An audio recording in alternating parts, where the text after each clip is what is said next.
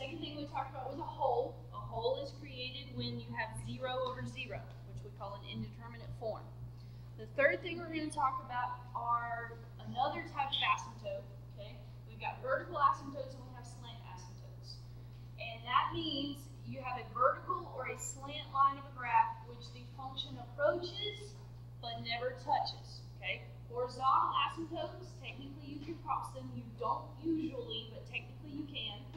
Vertical asymptotes, you don't ever touch them. Okay, you never touch a vertical asymptote. It is not actually part of the graph, even though if you plug these into your calculator, a lot of times your calculator will graph that vertical line. It's actually an invisible line that when we sketch the graphs, we represent with the dotted line. Okay, that's very important. A handful of people always still draw it just like it shows up on the calculator, and that is not correct. Okay, we call these a non-removable discontinuity because it's not just a single little bitty point that we can fix. Okay, like a removable discontinuity or a hole, this is a non-removable discontinuity. Okay, we can't just remove the problem easily.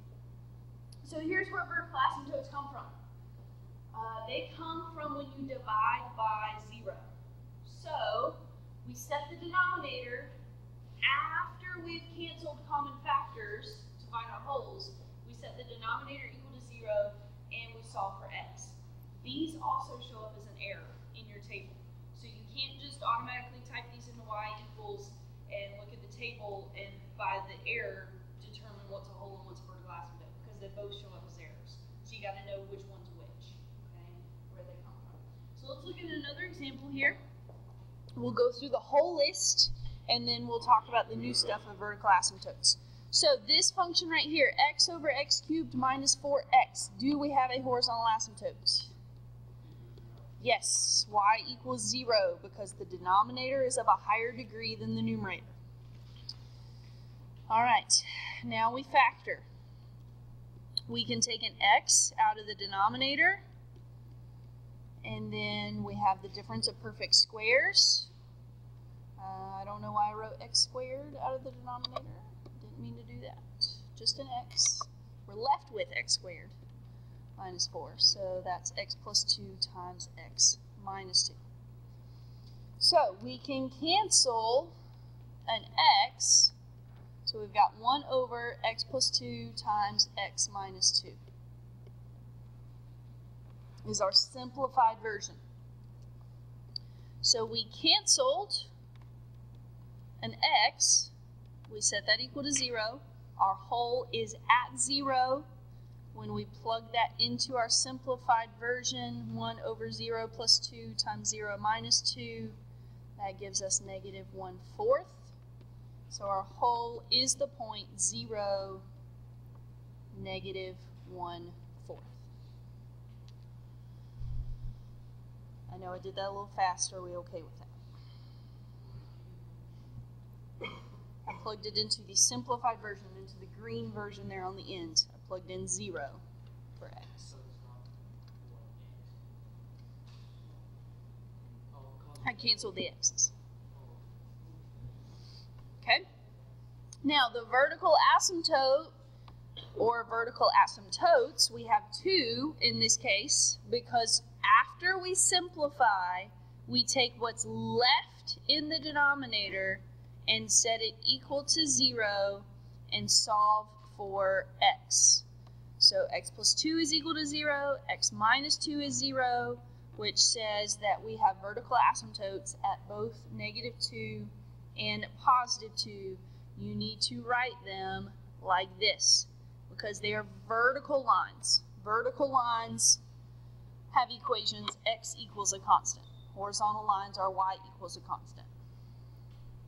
These are easier to remember to write this way because if you set it up, I mean, it's right there, it's in your work. Okay, most people forget to write the horizontal asymptote with the y equals. Okay, let's look at the graph of this just to start getting a mental picture. Okay, you don't have to do this part yet, but I want to start getting that idea in your head. X over, make sure you put the x cubed minus 4x in parentheses. Technically, you can put parentheses around the x, but you really don't need that. Okay, it's just when there's more than one term. Okay, now this one's really, really tiny. It really looks like a heartbeat. Let me zoom in a little bit. -5 to 5, just so that we can see the detail a little bit better. Messed that up. Okay. All right, we can see a little bit better here. Okay. You can see these vertical lines at -2 and 2. Some of your calculators do that, some of them do not. I can't remember which ones do it. But anyways, those lines are not actually there. When you graph this by hand on your own paper, you're going to put a dotted line there. You're not going to put a solid line.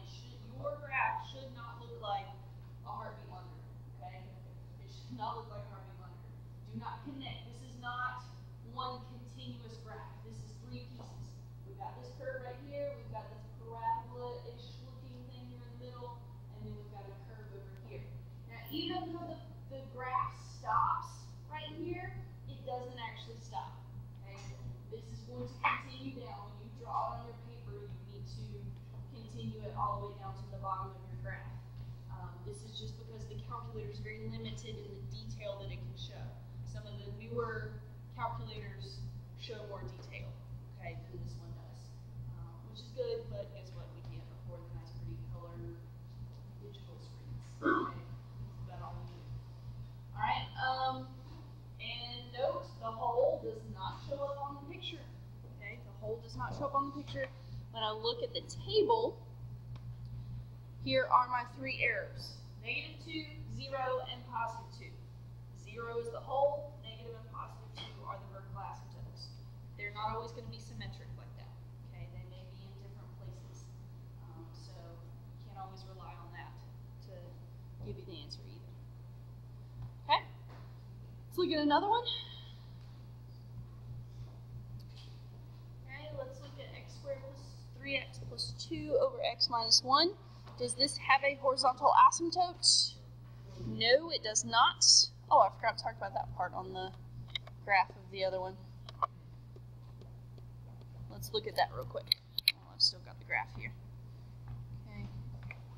Notice how the graph right here is approaching the x-axis on both sides.